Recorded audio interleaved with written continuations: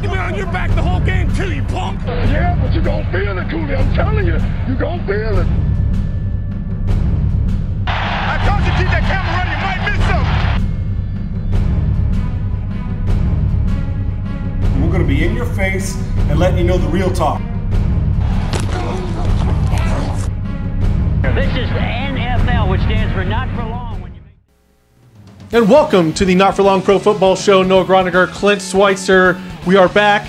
The Raiders are also back. They came back from a huge deficit against the Buffalo Bills. The Chiefs get a miraculous 2 weeks in a row, miraculous win over the Atlanta Falcons. Eric Berry, the leader and heartbeat of this team, does it twice. A pick six and a pick two for the win. The first pick two in NFL history, as I understand it. The Kansas City Chiefs continuing to ride this unprecedented wave of momentum, and it's time to start believing in this team. And I wrote an article about it last week after the Broncos game, and you cannot have two more dramatic, unbelievable comebacks for the Kansas City Chiefs, which sets up one of the biggest regular season games in Arrowhead Stadium in a long time. I mean, you got this Thursday night game. Finally, Thursday night football has some meaning. They may get rid of it in the future, but this game's going to be huge. And I think this is not only the biggest game of the year for the Chiefs, but the biggest regular season of the game in the NFL because of the implications it has on the AFC playoffs, Noah. It does. The Raiders are in first right now. They are the number one seed. They have a tiebreaker over the Patriots since they got that Buffalo Bills win.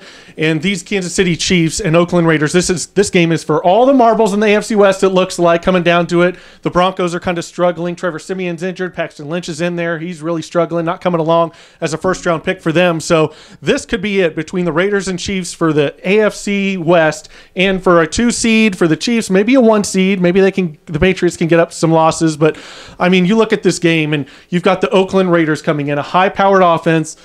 But it's going to be cold. It's going to be frigid out there. Possibly Bring your long underwear, Noah. I got it on right now. I'm getting prepared. Oh I'm getting my body warmed up. It could be 9 degrees out there near the end of this game. So what are you seeing in this Chiefs-Raiders matchup coming? The cold weather, they have to travel. They played at 3 o'clock. It's a short week for them. What do you think? Short week for both teams, and with all the marbles on the line, we haven't seen this Raiders team playing for anything like this in so long. They have not had a winning record since 2002, since the last time they were in the Super Bowl. And I can't remember a Chiefs-Raiders game having this many playoff implications this late in the season since probably the early 90s when the Chiefs actually beat the Raiders in the playoffs. They beat them 2 weeks in a row in 91.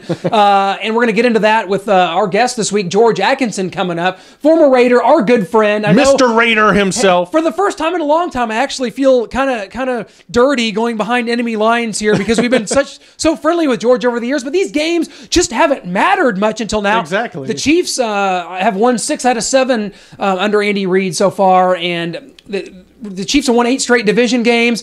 I think that bodes well here. The Chiefs do have this game at home. The Raiders have played really well on the road. Both teams, though, healthy in this game. For the Chiefs, that means a lot because the one loss they've had since beating the Raiders has been to the Bucs, and that was a Chiefs team that was very just decimated by injuries. You had Dee Ford out, Marcus Peters out. Justin Houston playing patty cake. He wasn't ready to come back. Yeah, these guys are all back and all healthy, and I think maybe that's going to bode well for this Chiefs team. Right now, I'm leaning towards the Chiefs in this game because of the way they take care of the football. I like the way David Carr is playing. Derek Carr. I like the way Derek Carr is playing. How can you not? He's playing at an MVP caliber right now. The Raiders are the 5th overall offense in the NFL, but the Chiefs just took care of the number 1 offense in the NFL, the Atlanta Falcons, in impressive fashion. The way that they get the timely turnovers, Marcus Peters, Eric Berry. I like the Chiefs in this game, and I like for you and I to go home with frozen behinds and for them to unthaw hopefully on Friday. Well, you mentioned the niceties between us and George over the years, but like you mentioned, it hasn't kind of been a match between us. So the Chiefs have just dominated the matchup, and so I'm wondering how this interview we're going to take it easy on George. He's our friend, and we did take him out to dinner last time he was here. He did, yeah. I mean, I'm excited to see how is he going to treat us.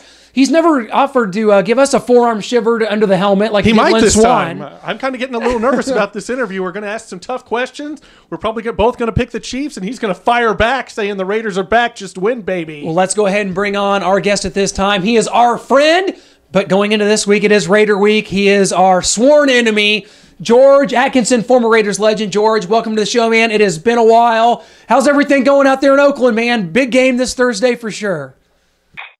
Listen, this is a chance where the audience get a chance to see the best of the AFC, I think. Kansas City beat the Raiders, the only one, I think, in the division at that time that have beaten the Raiders. And Kansas City, I'm pretty sure, try to get even. But I think what's important to both teams is the fact that whoever wins this will have control, I think, of the AFC West. Well, it's been a while since this has mattered. George, we've had you on our show now for 4 years, and we've always talked about how can we make this rivalry mean something again. The last time these two teams met with playoff implications this late in the season, as far as I looked, to me, it was 1991 when the teams inevitably met in the playoffs after playing each other the last week of the regular season. But this is so big. You've got Thursday night football. All the lights are on. To me, this is the biggest game, not only for these two teams, but in the NFL regular season the entire year. I mean, this is just that big. Well, not so much as a year. This is the biggest game. You said 91, the last time they played for a game of this importance, and I agree with you because this can determine who controls the AFC West. And whoever controls the AFC West, I think, has a good shot at winning the conference. So, in my eyesight, I see it between the Raiders and Kansas City. And the Raiders definitely have to come out and play the best football that they have played this year because of the adversity that they will face, which is the weather, and Kansas City being on the road. And, what's at stake here? Now, George, are the Raiders really ready for this? This isn't the sunshine of California. They're coming here. They played at 3 o'clock. It's a short week. They're coming into the frigid cold. They're playing a team that's been here. They know how to win. Are the Raiders really ready for this? Ready? It's been a long time coming. Come on. I mean, how can you not be ready? And you have played as well as they have played. I mean, the way they have pulled games out in the fourth quarter and the second half during the season, definitely they're ready. I don't think that's the issue. I think the big issue is being able to adjust to the adverse circumstances that the Raiders will feel coming in, like you said, into a cold environment, a hostile environment, and an environment where the fans are giving energy to Kansas City because of just the mere fact that the Kansas City Chiefs are one of two teams that beat the Raiders, the Falcons is the other. And the only team that have beaten the Raiders in their conference and division is Kansas City. Well, you mentioned the cold. Last year, George, you came into Kansas City. We were able to go out, have a good dinner before the game. All was well, all was friendly. But you say this year it's going to be 14 degrees on Thursday night. You say you're not leaving your hotel room, George. I guess we won't be able to see you this time because it's just too cold. We don't handle that well, you know. Listen, let's get together again for a meal, and let's kick it around in Kansas City with 14-degree temperatures, and let's see what happens. I think the Raiders have a good chance because I think there are some injuries Kansas City have that could influence the outcome of this game, I think, to a certain degree. But I think the Raiders have a chance because they have a momentum swing that has been in their favor for quite some time during the season. Well, how are the Raiders, you mentioned this weather, how are they going to deal with this? Because these wide receivers, they've had drops all season long for as talented and as great as they are, Michael Crabtree, Amari Cooper, even Seth Roberts, as great as they've been this season. It's going to be like catching a rock out there or a brick. I mean, this thing is going to be cold. It's going to be hard. Are these Raiders receivers ready to catch this football? Let me say this coming from a former player and a player who has played in Kansas City in adverse conditions. It doesn't even matter at this point because here's what matters. The best team is going to play the best football regardless because both teams have to play in the same inclement division, or increment divisions, I should say. So the Raiders have to, they do, and I'm pretty sure Jack Del Rio will have them ready to play whatever the conditions are because here's what's at stake, guys. It's an opportunity to win the division, get the playoffs, get your bye week, and get prepared to win two games that will take you to the Super Bowl. And I think this game is the most important game of the Raiders season. And when you look at their season, They have stepped up to the challenge when they had to. What do you make of this Chiefs team? We've seen the last 2 weeks, specifically, the Chiefs win on just unbelievable scenarios. You had an overtime field goal that hits the upright, bounces in against Denver, and then Eric Berry with a pick two to win the game against Atlanta. The Chiefs just sort of have this kind of wave of momentum going, but all very close games. And the Raiders had a lot of that early on as well, winning a game in New Orleans, by a 2-point conversion in some of these games. I mean, this division is so crazy. It's good to see it so good. But what do you see from this Chiefs team and why they're able to? Well, they've won 19 of their last 21 regular season games and 8 straight in the division. Why has this Chiefs team been able to be so successful? Here's what has happened with the Raiders and why they're successful. They're able to pull games out in the second half. The football games are won in the second half. That's where you get a chance to make adjustments. That's where you get a chance to reboost your energy. That's where you get a chance to see what teams are doing that you can take advantage of. And the Raiders have been quite successful at making adjustments at halftime. Look at the number of games down the stretch that they have won in the second half. Well, what that does, that prepares you to play hard in the second half, regardless of the weather, regardless of whether you're in Kansas City. You got to beat your opponent. And the Raiders have developed a good standard for winning in the second half for them. Now, you got to keep in mind for the Raiders. And Kansas City, I think, like you said, they have been winning on hooks and crooks. And hooks and crooks are not going to win this game. They have to play solid, solidified football in order to be the team who's vying and want to win and hungry. Got a lot of young players who want to win this division. You mentioned that a lot of young players that want to win this division, but do they know what it takes? Is there anything to the Chiefs team having veterans and a group that has been together, or the core has been together for a long time? They've been around the block, so you can say they've been to the playoffs. They've won big games. They know what it takes. Is there anything to that at all? Not much. When it comes head to head, listen, who has the momentum right now? Like you said, I didn't say it, you said it. Kansas City has been winning by hooks and crooks. Winning nonetheless. That's not my words.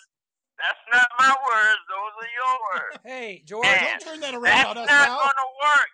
Let me say this, guys. I love you guys, and we have done radio for a lot of years together. But let me say this. This is the first time that I have an opportunity to come into your town and feel very confident about beating you, because you guys are right now playing on strands. We're playing on confidence, we're playing on talent, and we're playing on the ability to win. And you know what happens when a team catches fire and can win in the second half. Hey, whatever happens in the first half gives us an opportunity to be productive in the second half. And like I said, that hook and crook thing that you said, now, not me. Well, hey, that's not going to work this Sunday. Well, the Raiders have done some of that themselves, George. A 2-point conversion in New Orleans. I mean, the Texans, 2 touchdowns. I mean, going down 24-9 to the Bills. George, this is all up in the air, and I love it because this is all AFC hatred, AFC West hatred, George. This is the first time, guys, since we've been doing radio together that we have a meaningful game. I love that can determine who goes where and how far they go in the playoffs. Now, the Raiders are not going to let this opportunity just slip by. Come on. Well, neither come on. You beat us at home, but you're not going to beat us at your home. Oh, come on now, George. It's been so friendly here for 4 years between us, and now the Raiders are back, and now I feel afraid to meet you and see you again. I'm going to get a forearm shiver to the face. You come. Let me say this, and I hope that didn't get through. Let me say this. George, we love you, but we got the weather on our side. We saw how you handled the Kansas City Colts last year. We're used to this. Come on in, George. We'll do it. We'll do it on Wednesday night, buddy. That's a different team. You don't have. Listen, this is a different team, and you know it. I do know it. We you know it. know. Listen, you have followed this series just like I have, and you know as well as I do. That first game, throw it out the window. Throw it out the window. Here we come. KC, here we come. Hey, I love it, George. This means so much because we talked about it for years that we need to make this back, and it has happened. It reminds me a lot of back in the late 60s, early 70s when you guys, I mean, you know what happened. I mean, you still got it in your blood. The Chiefs went there in 1970 in the playoffs and won a game that you said there's no way the Chiefs should have won that to go to the Super Bowl. This goes back, doesn't it, George? It's so far. Exactly. And you know what? Not only does it go back, it provides the league an opportunity to present two teams in the AFC conference and in the AFC division, Western division, who are primo teams and who can represent this conference well. But not only that, these two teams have met for years. I mean, I can account for a number of them, and you guys can account for a number. But is this not good for football? Yes. Oh, it's amazing. Think about it. It's Think about it. Is this not good for football? It is, especially no Denver involved. Denver's down there. They're not Exactly. vying for this. There right it now. is. That's what I'm talking about. Two teams who have fought many times for the right to represent the AFC conference. And now, hey, we're right back at that same stage. I think, and on Thursday night, think about that, guys. On Thursday night football, we get a chance to see the two, I think, there's two and the fourth team in the conference get a chance to square off to represent the AFC, because I think if either team comes out this as winners, I actually think if Kansas City wins, which I don't think that's going to happen, they have a chance. I love They have a chance of beating the Broncos, the New England Patriots, if it comes to a conference match. And I think the Raiders, I think the AFC West right now is the strongest division in the conference. Oh, it has to be, yeah. I just hope we can keep this thing friendly, and Clint and I can avoid a forearm shiver from you, George. I don't think we could survive it. I just don't. I'm done with this. I'm not going to give no forearm. Oh, that is great news. The last forearm shiver I gave against Kansas City was the last. But thank God, because it's a little too cold I for that. love competition. Love competition like you guys do. And as I just said, the conference, the AFC, is much better off when the AFC West has teams like quality teams like Kansas City and the Raiders playing for the right to represent. Plus, here's what's going to happen. Even however it comes out, those two teams will be in the playoffs, I think. Oh, yeah. Yeah, George, I tell you what, this has just been so great. Thanks so much for coming on and talking with us. Let us know. Man, you know I love talking to you and your fans because, hey, you guys, Kansas City is original. You look at that AFC West division. I mean, what's better to represent the AFC conference other than some team that's coming out of the AFC West? Yeah, and this is great, George. I think the Raiders will represent the AFC West very well. Well, there you go. It's the man's called a shot, George. We love you to death. You know you're our buddy. Hey, let us know when you get to Kansas City on Wednesday. If you have some time, we'd love to grab dinner with you. Let us know, man. We can make it happen. Let's do it. We get in tomorrow. So there you go. I either call you or you call me, and let's have dinner. We'll call you, and you bring your long underwear, and we'll get together, man. You bring your crying towel, because that's what it's going to be. Well, George, we love you, man. We'll get a hold of you, and we'll see you, and we'll have a great game on Thursday night, man. We'll talk soon, okay? I'll bring you a box of tissues, You George. got it, man. Thanks a lot. Godspeed, be good. You betcha. Safe travels.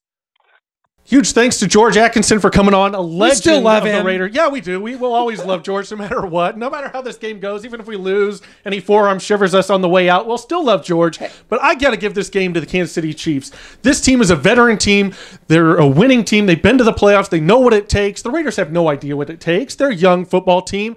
The Chiefs, they know that this could be one of their last chances with the veterans like an Eric Berry, a Derek Johnson, a Tamba Hali, even a Justin Houston who's been in the playoffs, Alex Smith, Andy Reid. This group, they know what it takes. They know how important this game is. The Raiders have no idea what they're doing. They're going to come out here. It's going to be too cold. They're going to be dropping balls. That ball was too hard. I couldn't catch it. They have problems catching in 70-degree weather in Oakland. They're not going to catch a rock out there in Arrowhead Stadium with a loud crowd just pouring down volume upon them. They won't be able to hear. They won't know what they're doing. They won't know when to come off the ball. It's going to be crazy, but I expect a big Chiefs victory this Thursday night. Chiefs fans live in this moment because it gets no better. Arrowhead Stadium in a primetime setting. We're going to be there, and I cannot wait for this. I don't know how I'm going to get through the rest of the week, man. This is so exciting because I think this day off Friday from work will be helpful. Had to do it. This is the premier matchup in the NFL in the regular season this season, and this has so many implications on the AFC playoffs. We don't know what New England's going to do down the stretch without Rob Gronkowski. Things are seemingly wide open, but the Patriots, they kind of have the edge on these teams. Right now, they only have the 2 losses, as do the Raiders, but a Chiefs win puts the Chiefs right back in there for the number 1 seed spot, as at least in the conversation. Definitely going to be looking at winning this AFC West. Not 100%, of course. You still got 3 games to play. You got to go do it. Exactly. And this team's known to lose games under Andy Reid, but I think that's the way that they're opening this playbook up, the way that they're getting healthy. I just like the way the Chiefs are playing right now. Andy Reid comes in here and they've just won 19 out of the last 21 regular season games. That says a lot. 8 straight division wins for the Chiefs. I like the Kansas City Chiefs, and I also just hope we survive the cold. And it's just amazing. I live for this because, no, let's face it, we haven't had a lot of these situations in the last 10 years. Where you go out there and you just know what's on the line and these big the Chiefs, especially in a regular season. They've made the playoffs. We were in the playoffs last year. We went to Houston. Yeah. We went to Boston, Gillette Stadium. We knew what was on the line. Unfortunately, we didn't come out on top in Gillette, and not many teams do in the playoffs or any time with Tom Brady under center. But this regular season, I mean, I cannot remember the last just huge, meaningful game, importance, so much writing on this game in a regular season. I can't remember the last time. I just can't. Well, you know what? We said here on the Not For Long Pro Football Show that we would make the NFL great again, and we sure have, because we've seen it through this season, and we are here to make it great again, and we've done it. The drama is back. What was lacking before the elections, whatever you were watching before, forget it, folks. The NFL is back. The ratings are back. People are engaged. Ooh. As we go through 4 weeks to go, I mean, there's just so many implications. The winner of this game, Super Bowl contender, Chiefs Raiders. They have to be, especially with that Gronk injury. I mean, if the Chiefs can win this game, beating the Raiders twice, I mean, they've got their number. Even if we do see them in the playoffs, I mean, hopefully we can get the 2 seed after this. We do have the Titans and Broncos at home, and then at the Chargers, we still got to take care of business. Just because we beat the Raiders doesn't mean we've got the AFC West sewn up, not by any means necessary. Denver's still lingering. Denver is definitely still lingering. If Trevor Siemian can come back, that defense, they know they're a championship defense still. They're right in this thing. But with the New England Patriots, that Gronk injury, I still have them in the driver's seat because Tom Brady, I don't care who's out there, Edelman, Amendola, Martellus Bennett, he'll find a way to get it done. But there's a possibility. It opens the door for the Chiefs more so than ever with Gronk out. That is a huge factor for them. There's no way you can cover him. Safety, linebacker, double team, triple team. He is a monster. And if you do have to double him, it opens up everything else. Schematically, they're so good that it just opens up Hogan. It's going to open up Amendola. It's going to open up Edelman. I mean, that's just what they do. Yeah. And so now if it's one-on-one with everyone across the board, you just open up all sorts of possibilities. And with Tom Bahali coming on, Houston, Ford, Peters, Eric Berry playing out of his mind right now, just willing this team to victories. Yeah. And he's talking about embracing every moment, coming back from cancer, and he's not looking at a big picture. He's in the moment, embracing every moment. Every play he makes means so much to him, and just he's on fire for Kansas City, and he's willing and leading this team to these victories. And that what's made us slow to warm up to this, knowing that a lot of the times this Andy Reid coach teams are just sort of slow through the regular season. Exactly. They just sort of mill through the season. Last year, when we start 2-5, it just looked like all hope was lost, but this team has a way to find itself. When you have the veteran leadership, even a veteran quarterback like Alex Smith, who's not going to put up fantasy points for you, that's for Phillip Rivers and Matt Ryan, and those guys are losers. I'm sorry, they're losers. Yeah. And the Chiefs are going to have a chance at this. I think it's exciting. I'm ready to go. Thursday night, we're ready to go, buddy. I can go right now. I'm ready to go right now. I'm ready to get out of this cushy studio. Stop going to 74-degree weather. I'm ready to get outside and do this thing, man. But, 9 degrees. Hey, we're taking this right to the Super Bowl here on the Not For Long Pro Football Show, and we're going to go ahead and bring on our video correspondent. Don't forget about him, because it's time for my favorite segment. It's Sean Smack Unfiltered. Sean, big week in the NFL. Things are heating up. What do you got for us this week, my brother? All right, guys, thanks. For me, there's a few things that are in my craw, but one in particular is teams that quit or decide not to play much or play hard at the end of a football season when they're out of the playoffs. And while I don't ever get into a guy's mind before the game and wonder if he's if his head's in it, because none of us as analysts or people that are watching a game pre-game can say, oh, I knew his head wasn't in it before the game. We don't know that. Anybody that thinks they can get in a player's mind before the game or knows what they're thinking, or if they're going to give effort, or if they're mentally ready, they're full of shit if they think otherwise. But I can tell during a game and post-game. And how you can tell is how hard a person plays or a team plays. Now, I would never, ever accuse people of being cowards in that when it comes to on-the-field toughness. But I watched the Jets team against the Indianapolis Colts, and I'm sure I've seen a few other teams, or should I say players. It's not fair to put a whole team into that. But I've seen players that all of a sudden at the end of a game decide they don't want to play hard. See, I don't coach effort. And any coach that coaches effort's dumb, and he's a dumbass. I don't teach effort and coach effort. That's on the player. Okay, the coach's job is to get them ready to play, motivate them as much as you can, although when you're making that kind of money as a professional athlete, you shouldn't need motivation. But because your team's out of it, you decide in the last quarter. The Jets embarrassed and humiliated themselves against the Colts last night. I'm talking about humiliated. Some guys won't rush the passer at the end. It's almost like, hey, but I'll sprint and get my paycheck in a week and a half or on Friday. So I am so tired of seeing guys that need a kick in the ass or decide that their season's over, so they got their golf clubs in their trunk and that their engines are already started trying to get through the last month of the season. Now, that's not everybody, but when you see guys that aren't playing hard until the whistle blows, that aren't hustling away from the ball, that aren't doing those things, now that is coward, okay? That is coward not to play through. And whether it's the Jets or somewhere else or Jacksonville or anybody, that when I'm a new coach, if one of those teams replace their coaches or anywhere else, you know the film that I'm studying as a new coach and when I'm trying to evaluate my personnel is the last 4 games of the season when my team's been getting their ass kicked all year. See, because it's easy to play and evaluate when your team's really good, like a Dallas Cowboy or Patriot team. But it's hard to evaluate when your team's playing like Jacksonville or the Jets or the Browns. I want to know if you've quit on me as a new coach at the end of the season. That's what I want to know. When everything's done and we're finished and you're thinking about vacation, have you quit on me? But you're still going to go collect that paycheck. And I don't know about pregame quitting, but I see some guys that don't give full effort all the time, but they're sure as hell going to go pick up their paycheck. And that's not on the coach. Coaches don't teach effort or coach effort, as I said, nor would I, but I am watching. You go ahead and watch closely some of the film when guys decide they've had enough and their season's over and there's still 4 weeks left to go. Those are the guys that put on the bitch move that I don't want on my team next year. That's how hard they need to be evaluated, and that's when they need to be evaluated harder than ever. We'll see you next week. Nobody's quitting on this show until the season's over. And then we'll relax and get ready for next year. I'll talk to you guys next week. As always, amazing from Sean. I love you, Sean. He's always a man crush unfiltered. for me. I'm sorry. He is. There's Joe Montana, Tom Brady, and Sean Salisbury. Okay, that's weird because mine are Tom Brady, Gavin Rosdale from Bush, and Sean Salisbury. Not Joe Montana? Come on. Okay, Sean, he's a different kind of a man crush. Maybe he didn't have the looks of the other two. What is going on? What am I talking about? I don't do celebrity crushes like that well because it's like all those girls seem so unattainable to me. So I just maybe stick to the man crushes. I don't. Yeah, this has gone in a dark place. I'm sorry. Well, we got some big AFC West matchups other than the Chiefs Raiders. So I'll help you get off that topic. It's getting a little uncomfortable for me up here. But Ravens Patriots Monday Night Football. This is a huge step if the Chiefs can beat the Raiders for the Chiefs getting to that #1 seed. If the Ravens can come up with a win and beat the Patriots, the Steelers play the Bills. We need the Bills to come up with that because I don't want to see the Steelers in the playoffs. No matter what you say, I want to see the Ravens. What's that you say? Who's the #1 defense in the NFL? Right now, it's the Baltimore Ravens, which is what they've always done, but it's been quiet. You don't have Ray Lewis. You don't have Ed Reed. You don't have Tony Siragusa. Jimmy Smith, their corner, came back from them, so big goose.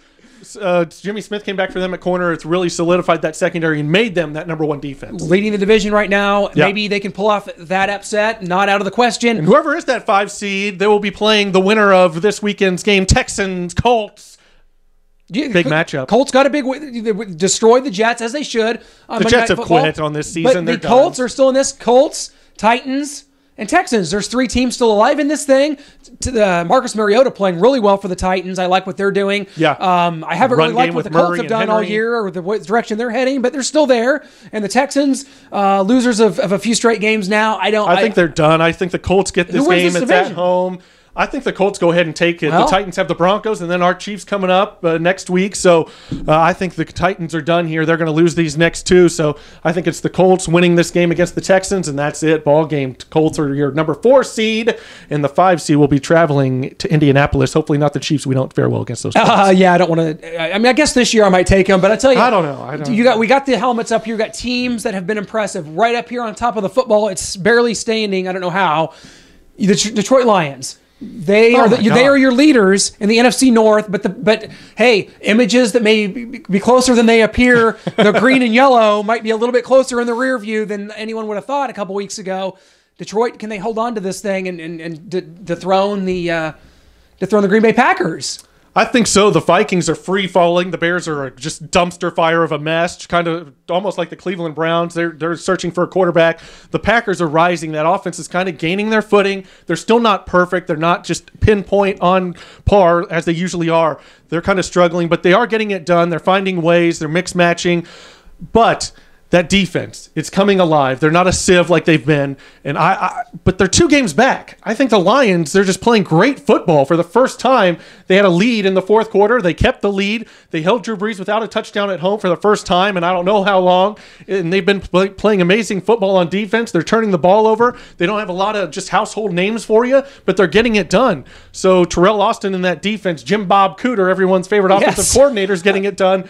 So I love what the Lions are doing. I think they win that division. How are they going to do in the playoffs? That's another question, but I like what they're doing, and they win the NFC North. Of course, in the NFC East, the Dallas Cowboys, everyone's darlings, everyone's back on the bandwagon. Everybody wants a Raiders-Cowboys Super Bowl because those two fan bases maybe have the most bandwagon fans of any fan base in the NFL. They're going to win the NFC East. They're 11-1. The Cowboys, what they've done is very impressive. Dak Prescott, Ezekiel Elliott, they're both up for, I'm sorry, am I boring you? Oh, what? Anytime we talk NFC East, you fall asleep on me. I have to. I'm with you. NFL, every single primetime game except for this Thursday night. How about the South? Can we just skip that and go to the South? Yes, because guess what? I'll say this about the South. You saw the Atlanta Falcons lose a game at home that a lot of people thought they should have won. The Bucs, what if they won 4 straight games? And guess what? Every time I see the Bucs, this is weird. I've grown to like their uniforms after adamantly hating them. I adamantly hated these uniforms. I still hate them. It's growing on me. They did the all whites at San Diego. What is that? A goldish silver? It shines. It's got the sparkly. It does have a shine, but then it's like this. It's like one of those boats or those fishing boats that have like orange. There's too many colors. I hate it. It may look like something that needs to be at Disney's Orlando theme studios, but I like what the Bucs are doing. I think they have a chance in this division. They have a tougher schedule down the stretch. Got to play the Seahawks coming up.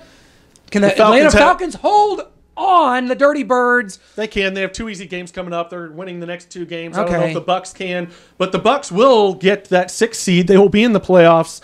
So if the Falcons maybe get that 3 seed, I don't know. The Bucs going to be visiting them, and Tampa Bay is not a team you want to see in the playoffs right now. They are on fire. Mike Evans is uncoverable.